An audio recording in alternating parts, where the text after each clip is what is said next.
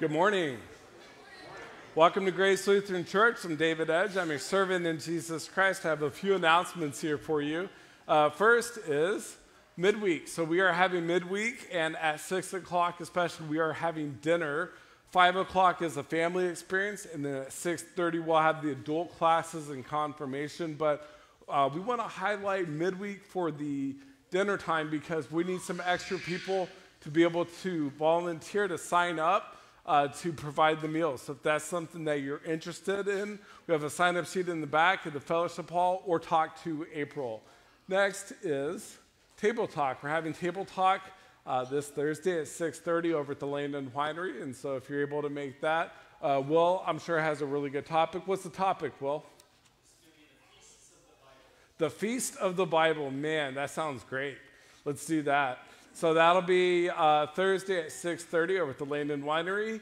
Next, we have a women's event. If you are a teenage woman or a woman itself, then if you're of the woman persuasion, at Friday, this next Friday, April 19th at 7 o'clock p.m., that there's a specialty recipe exchange and fellowship event. If you're not able to make this, but you still have a unique recipe like gluten-free or whatever, then you can email it to our church office and we can still share that. But hopefully you can make it, and we'll also have a devotion time for that. All right, and then Sunday, and so this is going to be this next Sunday. Wear blue if you're able to. Royal blue, it's the color of our church body, the Lutheran Church Missouri Synod, and we're going to celebrate our 177th birthday, and so as we do so, we'll have ice cream after this service. So wear blue if you can. Join us for ice cream after this service next week. April has a couple of announcements.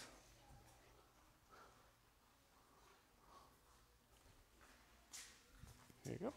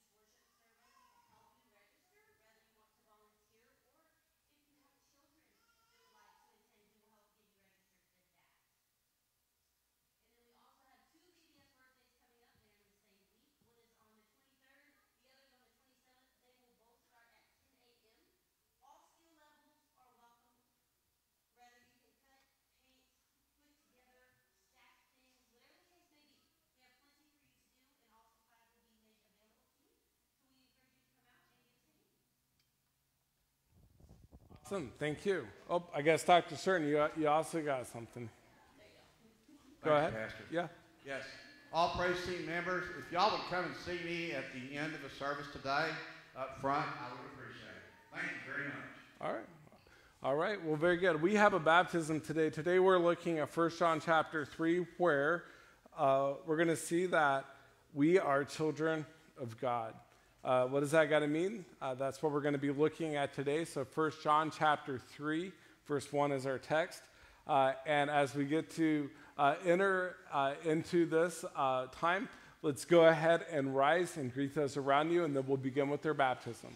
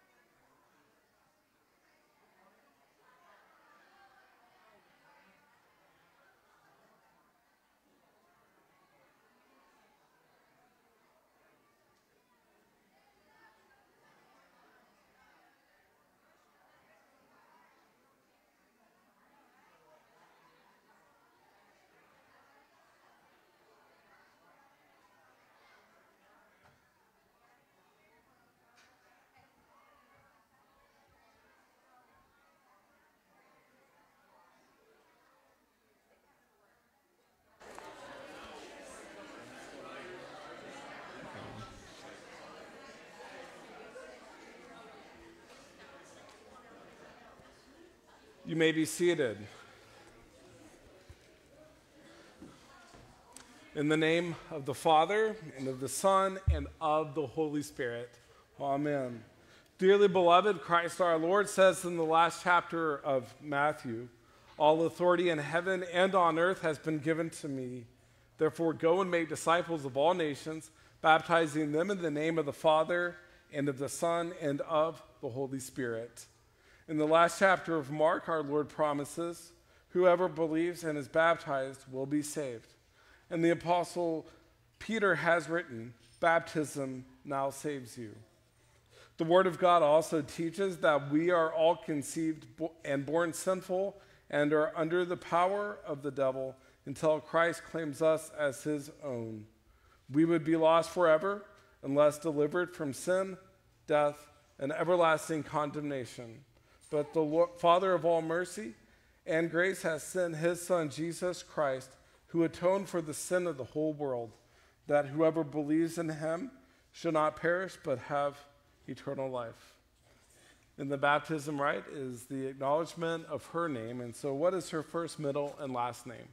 Audrey Elaine Snodgrass. Audrey Elaine Snodgrass. Receive the sign of the Holy Cross upon your forehead and upon your heart to mark you as one redeemed by Christ the crucified. Let us pray. Almighty and eternal God, according to your strict judgment, you condemned the unbelieving world through the flood. Yet according to your great mercy, you preserved believing Noah and his family, 8 souls in all. You drowned hard-hearted Pharaoh and all his host in the Red Sea, yet led your people Israel through the water on dry ground, foreshadowing and washing of your holy baptism. Through baptism in the Jordan of your beloved Son, our Lord Jesus Christ, you sanctified and instituted all waters to be a blessed flood and a lavish washing away of sin. We pray that you would behold Audrey according to your boundless mercy and bless her with the true faith in the Holy Spirit, that through the saving flood, all her sin, which has been inherited from Adam and which she herself has committed, would be drowned and die. Lord, we ask that she be kept safe and secure in the holy ark of the Christian church, being separated from the multitude of unbelievers and serving your name at all times with the fervent spirit and a joyful hope, so that with all believers in your promise, she would be declared worthy of eternal life. Through Jesus Christ our Lord. Amen. I invite the children to come forward as they are going to use this as their children's message. So I invite the children to come forward during this time. And so what we'll do is we'll have you guys seated right along here. And you guys can be seated on the floor right here. And part of the reason for this is that, you know, sometimes it can feel as kids that you might be a little left out. Sometimes it's hard to see the baptism, to see what God is doing. And so what we're going to be doing is that we're going to hear that Jesus tells the kids to let the little kids come to him. And so let's hear the gospel according to St. Mark. They brought young children to Jesus that he might touch them. But the disciples rebuked those who brought them. But when Jesus saw it, he was greatly displeased and said to them, "Let the little children come to me, and do not forbid them, for of such is the kingdom of God. Assuredly I say to you, whoever does not receive the kingdom of God as a little child will by no means enter into it." And he took them up in his arms, and he placed his hands on them, and he blessed them. This is the word of the Lord. Thanks be to God. We now get to pray this prayer, as Jesus has taught us to pray in the Lord's Prayer. Our Father, who art in heaven, hallowed be thy name. Thy kingdom come, thy will be done, on earth as it is in heaven. Give us this day our daily bread, and forgive us our trespasses, as we forgive those who trespass against us. And lead us not into temptation, but deliver us from evil. For thine is the kingdom and the power and the glory forever and ever. Amen.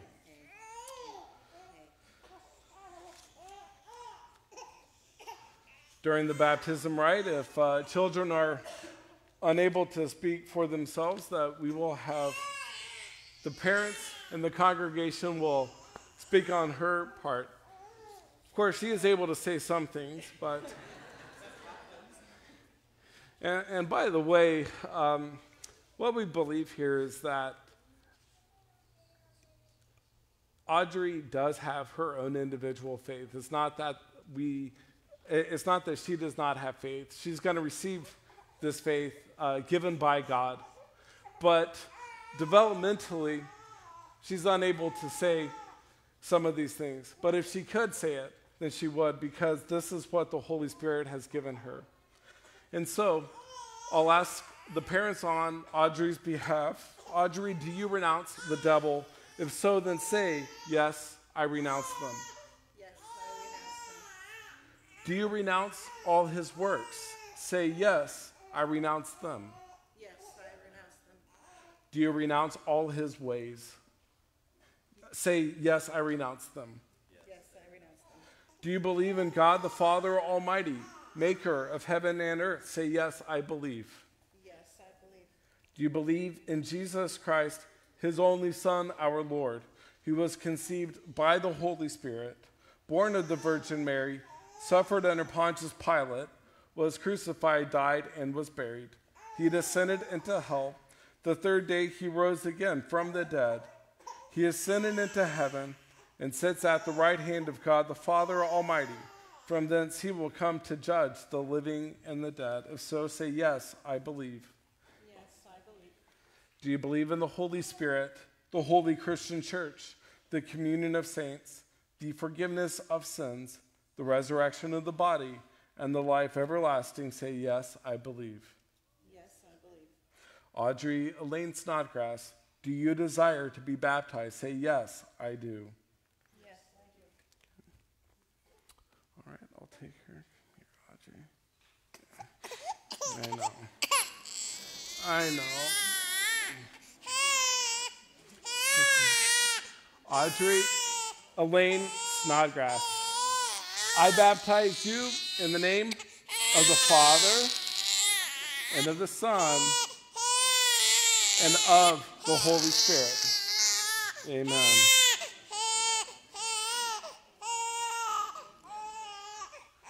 Audrey. Audrey, the Almighty God and Father of our Lord Jesus Christ, who has given you the new birth of water and of the Spirit, and has forgiven you all your sins, strengthen you with his grace to life everlasting. Amen. We got a few things here for you. First off, we got a candle. We have a baptism candle, and you can light this every anniversary, so every April 14th, to remind her that not only today did she receive Christ, but today she receives Christ as the one who's the light of her world. Also have a white garment. And so that's yours to keep, and you can remember that just as that is white, her sins have been made white. We also have, we also have a blanket here that was knit by our afternoon quilters group, and they have made this in a very loving and praying way so the way can cover her.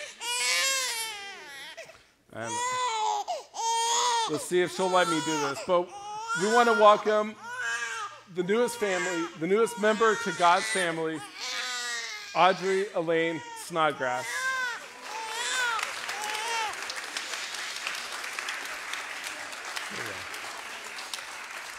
Thank you. I invite the congregation to rise as we get to sing our baptismal hymn, Father Welcomes. Kids, you may return to your seats as well.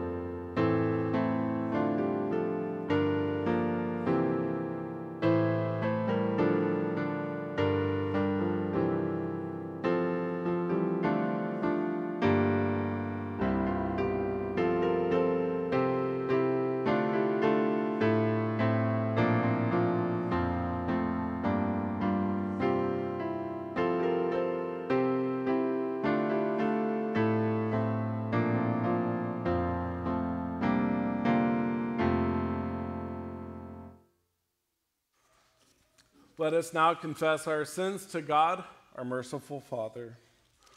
Almighty God, Father of our Lord Jesus Christ, maker of all things, judge of all people, we admit and confess our sinfulness. We are by nature sinful, and we have lived as your thankful and joyful people. We have indeed turned away from one another in our thinking, speaking, and doing. We have done the evil you forbid and have not done the good you demand. We do repent and are truly sorry for these sins. Have mercy on us, gracious Father. Forgive us all that is in us. Blot out our sins, and with the power of the Holy Spirit, direct our lives so that we serve you in true faithfulness. Grant us steadfastness among all the changes of this world, and build your kingdom among us here. Through Jesus Christ our Lord. We take a moment to silently confess our sins to God our Father.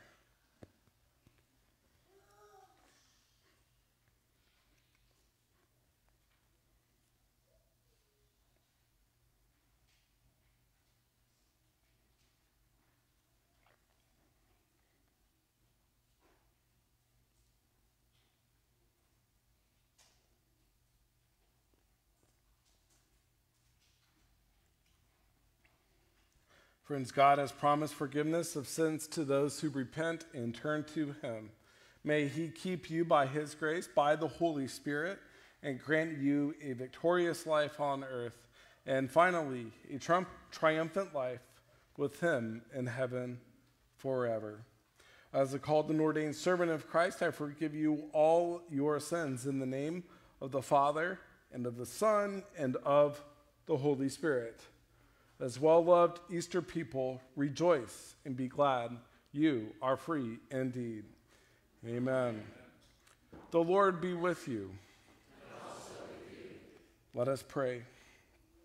O God, through the humiliation of your Son, you raised up the fallen world. Grant to your faithful people, rescued from the peril of everlasting death, perpetual gladness and eternal joys. Through Jesus Christ our Lord, who lives and reigns with you and the Holy Spirit, one God, now and forever. Amen. You may be seated as we get to spend time in God's Word.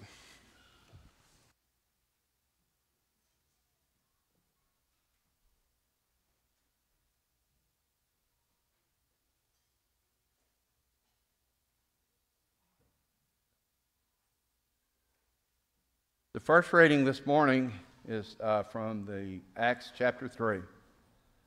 While the lame man, who was now healed, clung to Peter and John, all the people ran together to them in the portico called Solomon's Ascended. And when Peter saw it, he addressed the people, "Men of Israel, why do you wonder at this? Or why do you stare at us, as though by our power or piety we had made him walk? The God of Abraham, the God of Isaac, and the God of Jacob, the God of our fathers, glorified his servant Jesus, whom you delivered over and denied in the presence of Pilate, when he had decided to release him. But you denied the holy and righteous one, and asked for a murderer to be granted to you. And you killed the author of life, whom God raised from the dead. To this we are witnesses. And his name, by his faith, has made this man strong, whom you see and know. And the faith that is through Jesus has given the man this perfect health in the presence of you all. And now, brothers, I know that you acted in ignorance, as did your rulers. But what God foretold by the mouth of all the prophets, that his Christ would suffer, he thus fulfilled. Repent, therefore, and turn again, that your sins may be blotted out, that times of refreshing may come from the presence of the Lord, and that he may send the Christ appointed for you, Jesus, whom heaven must receive until the time for restoring all the things about which God spoke by mouth of his holy prophets long ago. This is the word of the Lord. Thanks be to God. The epistle lesson this morning is from 1 John chapter 3. See what kind of love the Father has given to us, that we should call the children of God, and so we are. The reason why the world does not know us is that it did not know him. Beloved, we are God's children now, and what we will be has not yet appeared. But we know that when he appears, we shall be like him, because we shall see him as he is. And everyone who thus hopes in him purifies himself as he is pure. Everyone who makes a practice of sinning also practices lawlessness. Sin is lawlessness. You know that he appeared to take away sins, and in him there is no sin. No one who abides in him keeps on sinning. No one who keeps on sinning has either seen him or known him. Little children, let no one deceive you. Whoever practices righteousness is righteous, as he is righteous. This is the word of the Lord. Thanks be to God. Praise team, please come forward and position. Praise team, please come forward at this time. And congregation, please be standing for the reading of the Holy Gospel.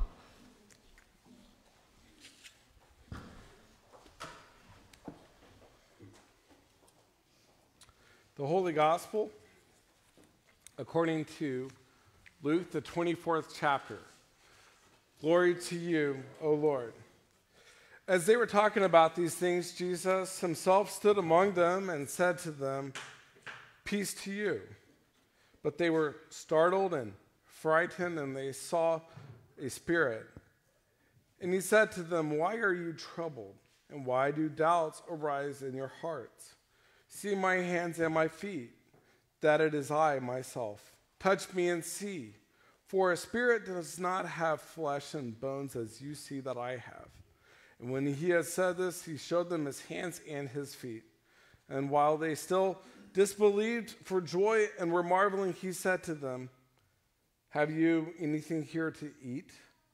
They gave him a piece of broiled fish, and he took it and ate before them. Then he said to them, "These are my words that I spoke to you while I was still with you, that everything written about me in the law of Moses and the prophets and the Psalms must be fulfilled." Then he opened their minds to understand the scriptures and said to them, "Thus it is written that the Christ should suffer and on the third day rise from the dead, and that repentance and forgiveness of sins should be proclaimed in his name to all nations, beginning from Jerusalem. You are witnesses of these things. And behold, I am sending the promise of my Father upon you, but stay in the city until you are clothed with power from on high." This is the gospel of the Lord. Praise to you, O Christ. Congregation may be seated as we'll sing our sermon hymn together.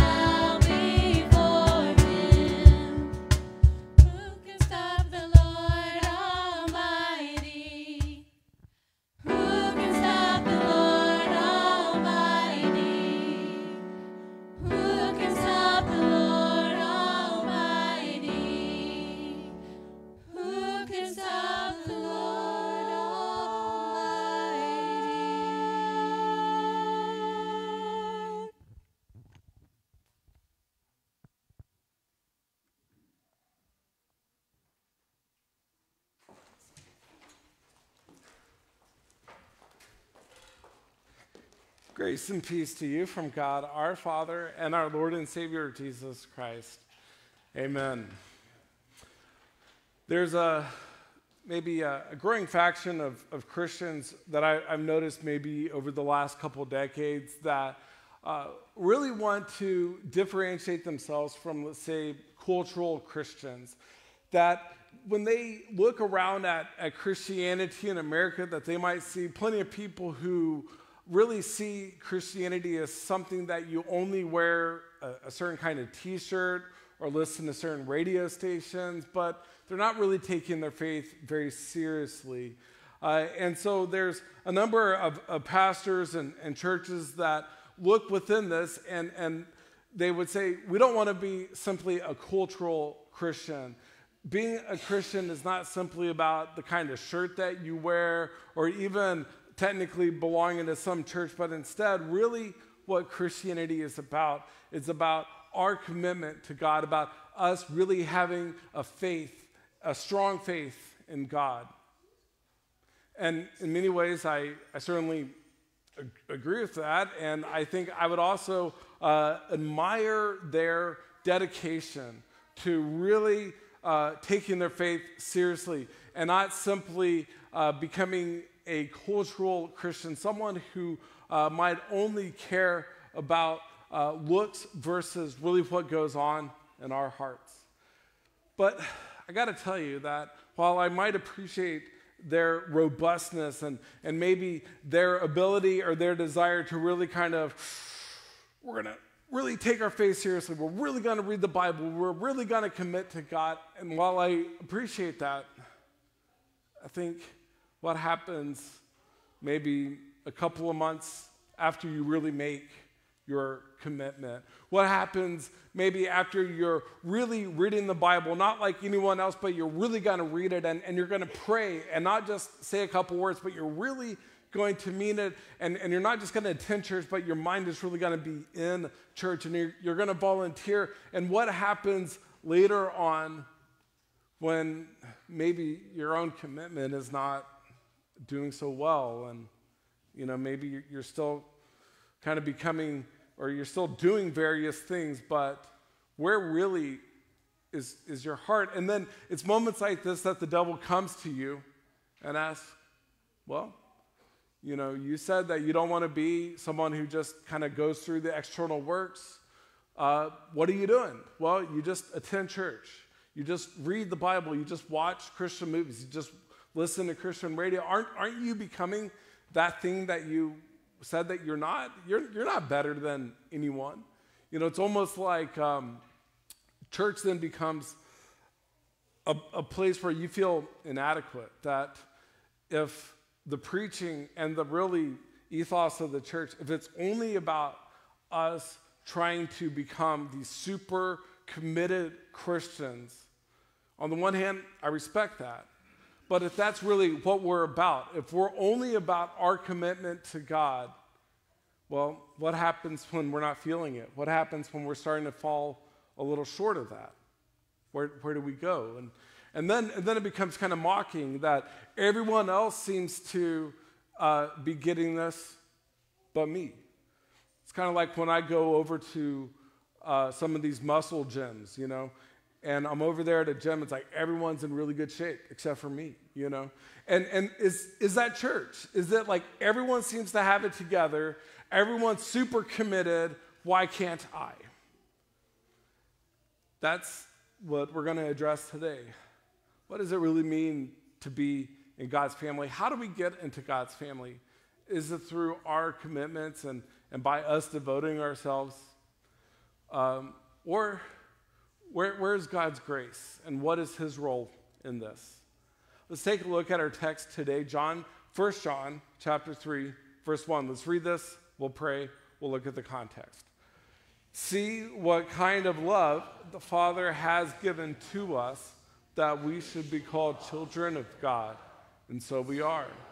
The reason why the world does not know us is that it did not know him. All right, let's pray.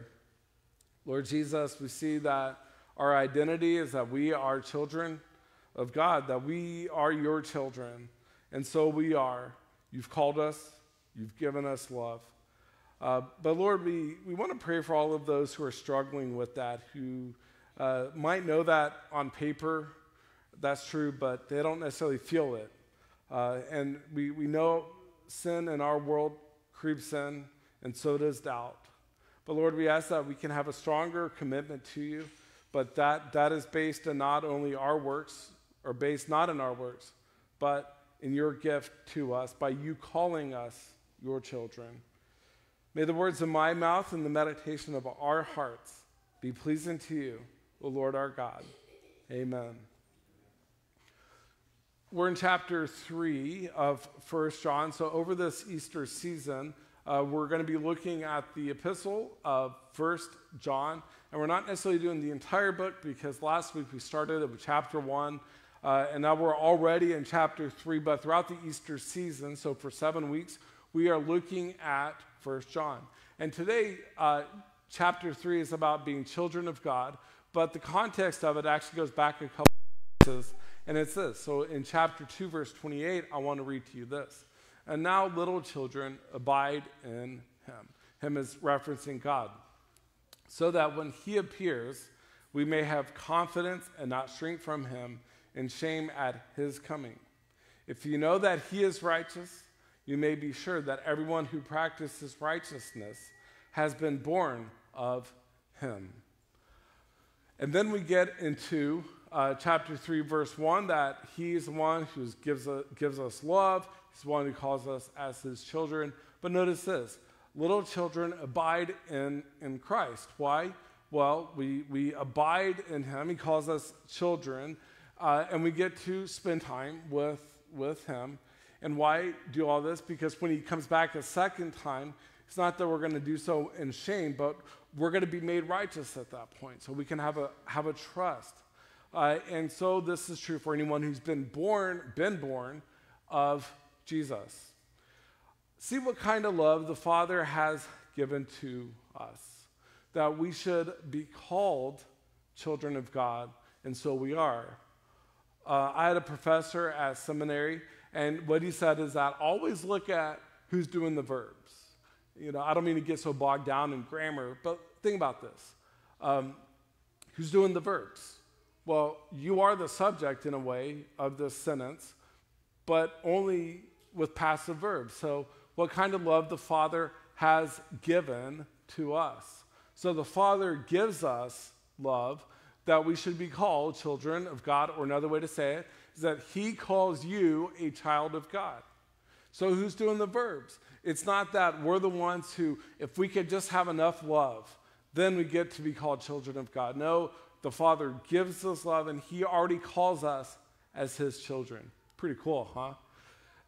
In fact, let's look further into this. In verse 2, beloved, we are God's children now. It's not that we got to wait for something. Today, you are God's child. And what we will be has not yet appeared. But we know that when he appears, we shall be like him, because we shall see him as he is. And everyone who thus hopes in him purifies himself as he is pure. So you are a child, you are beloved, you are God's child now. And if anything, it's only going to get better. See, what God is going to do is that when we experience his second coming, if you are alive at that point, then that means that what you will become is something even greater now. But you are already his child. It's not that you're going to be more of a child. No, you are a child now. But when Christ comes back, whether we are alive or whether we've already died, that either way, then our righteousness and our holiness will be made complete. And then all of the sin that's on us that so easily entangles, that's going to be completely thrown off. And so that today we have the identity of being a child of God. We get to grow in our love and trust of God. We get to abide with him. But when he comes back, then it's going to be even sweeter. It's going to be even more pure than even we are today. If we were to look down in verse 9, we have this, where John says, no one born of God makes a practice of sinning, for God's seed abides in him, and he cannot keep on sinning because he has been born of God. Someone might say, wait a minute, you're saying that in order to be a Christian, it means we don't sin anymore? Because John says in 1 John chapter 1 that if we say that we are without sin, we deceive ourselves and we call God a liar. So we know that that's true, but what is he talking about here? Well, on the one hand, you are fully someone who is a sinner, but you are also someone who has been made new in Christ, and that's what John is talking about here.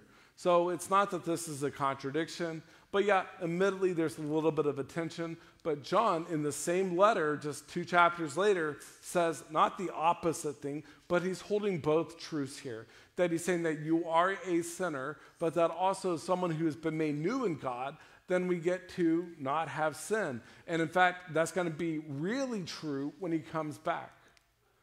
But you might say, okay, well, how can I get into God's family? I want that. I want to be in God's family. How do I stop sinning? How do I have my identity in God? Well, just looking at this one verse, we can help answer this question, and especially for any one of you who are struggling with your identity as being one of God's children.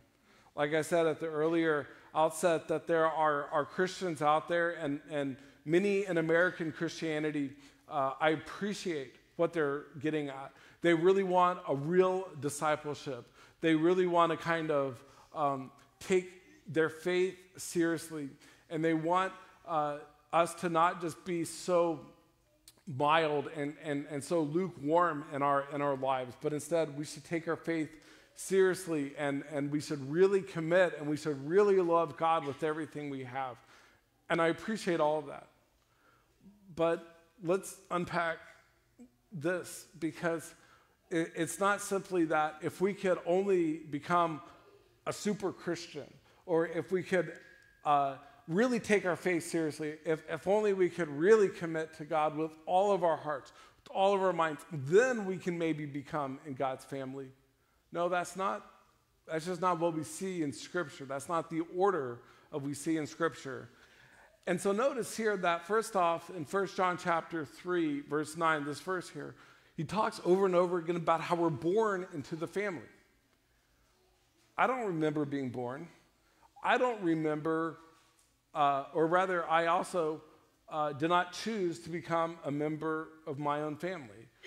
In fact, some of you, you might say this half-jokingly, but if you had a choice, you would not have picked your family, right? I mean, because, well, okay. So you didn't have that choice. No one asked you.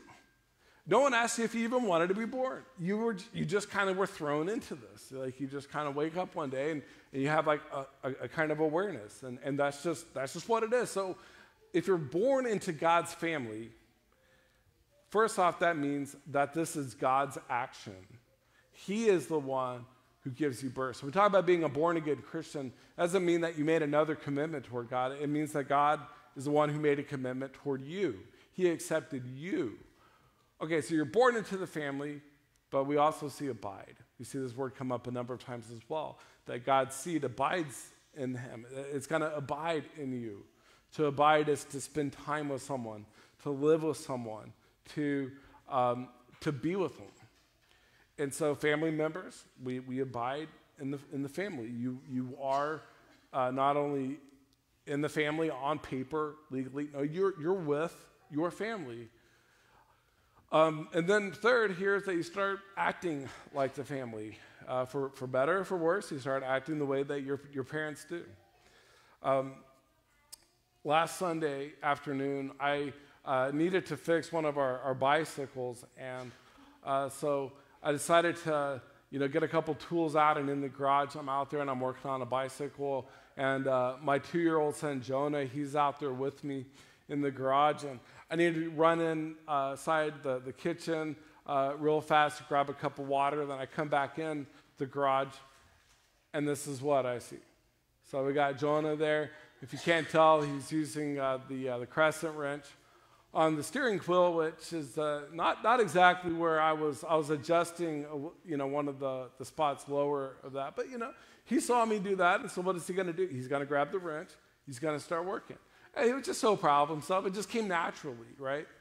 So he's wearing pajamas that I bought for him, and he's, he's helping, but he's just mimicking, he's just doing what we do in the family. But here's a question. Let's just say that as he and I were to be working on this, that some other kid were to walk in the garage. And let's say, in the garage we have, kind of old clothing and stuff in bins. Let's say this other kid were to put on, I don't know, like a jacket or something that belonged to my family. And he just put on the jacket, and he grabbed another wrench, and he also started working on the car here. Would that kid now become a member of my family? Well, no, right? That's not how it works. It's not that by wearing clothes that I bought for my kid and by doing things that we do as a family, it's not that that's what makes you a member of the family, but it's that when you are a member of the family, you dress like them, you act like them, you just do family stuff together, right? We spend time together. So this is the order that God has given us. And this really is, I think, a huge thing, especially for any one of you who are struggling with your faith, where you say, I want to believe stronger, I really want to commit myself. And again, I think that is a noble thing for us to do. And yes, that is the Holy Spirit convicting us, convicting you to say, yes, that you should be someone who reads the Bible more and prays and all this, that this is what we do as people in the family. But that's not what makes us in the family. And so maybe if you're struggling, or if you feel overwhelmed, or if you feel that you're inadequate, well, that's not what saves you. What saves you is the work of Christ. What saves you is that you've been born, or being born again. We got to witness this morning with Audrey, and at your baptism, whenever that was. Maybe you don't remember it. Maybe you do remember it. And what happens at baptism is that, with Audrey, that God is the one who worked in this. And that's why we even baptize infants. We believe that God can change the heart of someone, even an infant. That we know that infants can love and trust just like they love and they trust their parents, but they can also love and trust God. They may not be able to vocalize it. They may not be able to say all the words, but God can change their hearts. God can give them the gift of faith. And just as you were born into a family, you didn't decide to become in the family, but you're in the family. You can run away from the family. Maybe that's its own topic. But it's that you're in the family, but now that you're in the family, you do what the family does. And you start mimicking. And that's what John is getting at here. He's saying that if you're someone who is in God's family, you're going to spend time with him in prayer, in his word, with the fellowship of other believers. You're also going to start acting like Jesus. Not perfectly right now, but there's a day when he will come back, and then we will have even our sinfulness will be taken away from us, and we'll be made new again. But for today, what are we? That we are the children of God. As John says in 1 John chapter 3, verse 1, that what love the Father has given us, he's given you love, that we should be called children of God. And that is what we are. Amen. And now the peace of God, which passes all understanding, keep and guard your minds in Christ Jesus. Amen.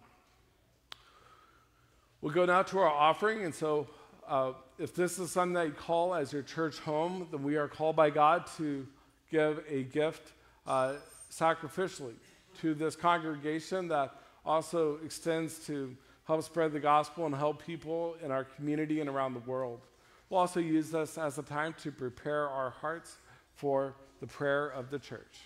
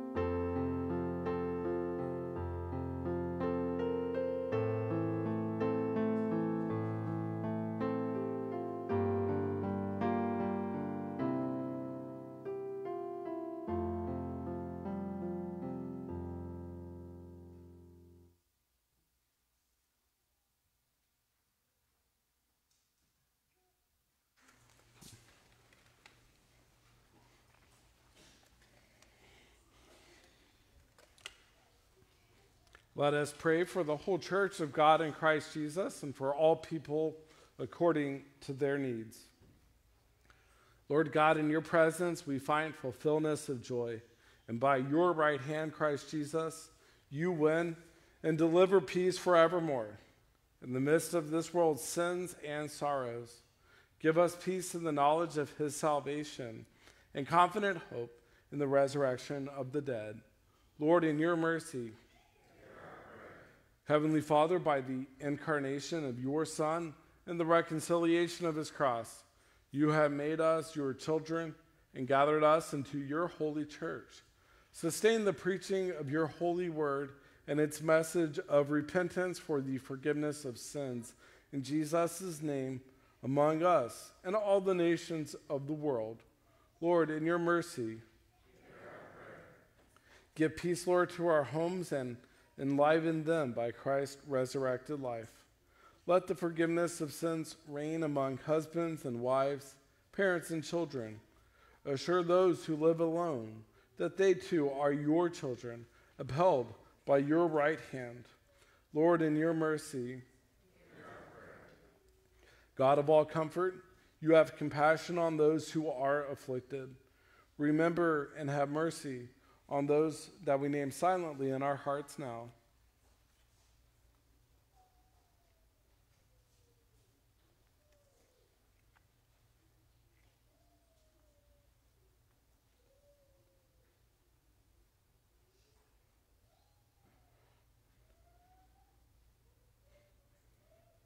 In our special prayers, Lord, we want to pray for Dr. Timothy, who has lost his faith. Lord, we ask that you can bring him back into your family. We pray for peace for the Bryants, and Lord, you know their needs.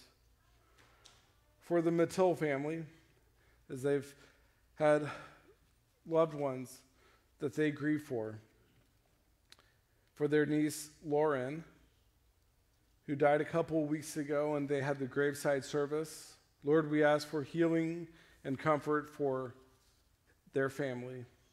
Also for Cheryl's niece, Sydney, who died of cancer yesterday.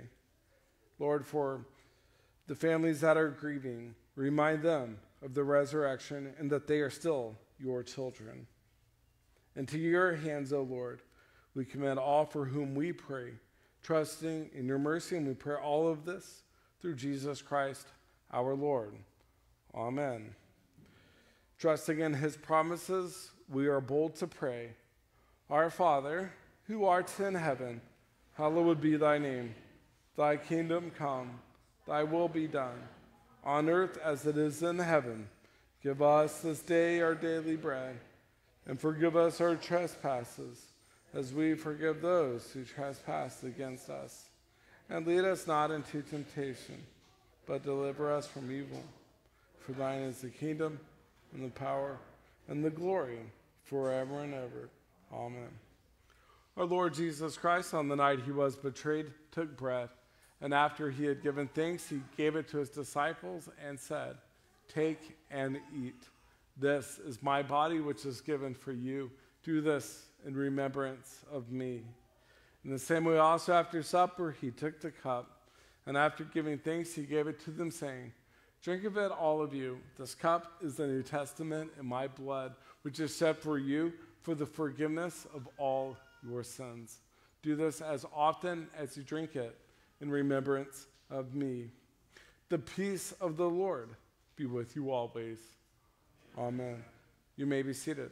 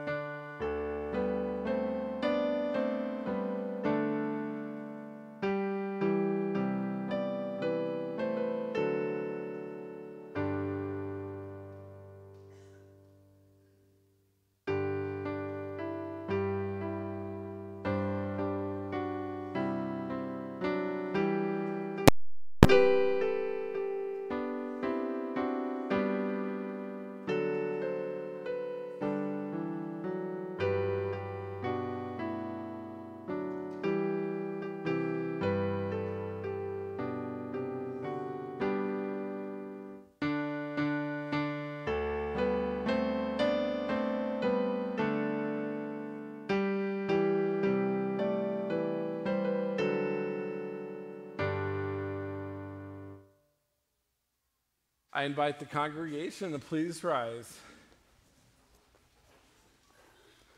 The body and blood of our Lord Jesus Christ strengthen and preserve you in body and soul to life everlasting. Go in his peace and joy. Amen. Let us pray. We give thanks to you, Almighty God, that you have refreshed us through this salutary gift. And we implore you that of your mercy, you would strengthen us through the same in faith toward you and in fervent love toward one another. Through Jesus Christ, your Son, our Lord, who lives and reigns with you and the Holy Spirit, one God, now and forever. Amen. The Lord bless you and keep you. The Lord make his face shine on you and be gracious unto you. The Lord look upon you with his favor and give you peace. Amen. We'll sing together our closing song, the doxology. So I invite the praise team up as we will remain standing and sing the song together. Right? Or no? Oh. Are we...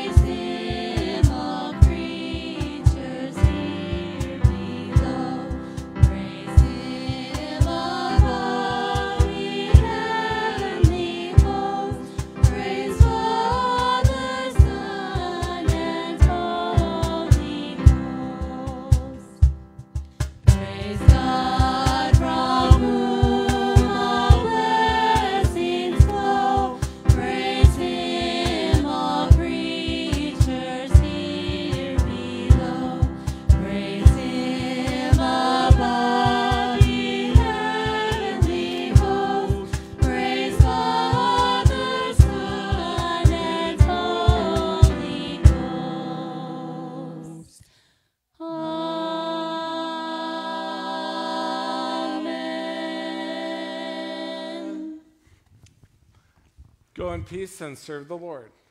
Thanks be to God.